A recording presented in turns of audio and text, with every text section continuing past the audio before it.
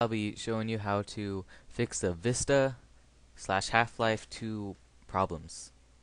An overview of the problem is that when you're playing any game with the Half-Life 2 engine, namely Counterstrike Source, Left4 Dead, or Team Fortress 2, those type of games, when you exit the game after playing, it'll lock up or freeze your computer.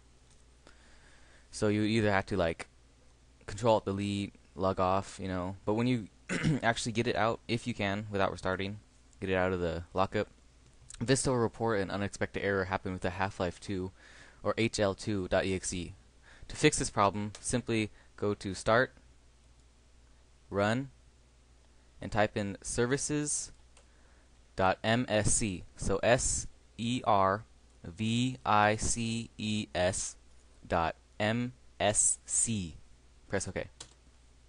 And that should bring up the services window. So we're going to scroll down until we find Windows Error Reporting. So all the way down to W's, and it should be this one right here.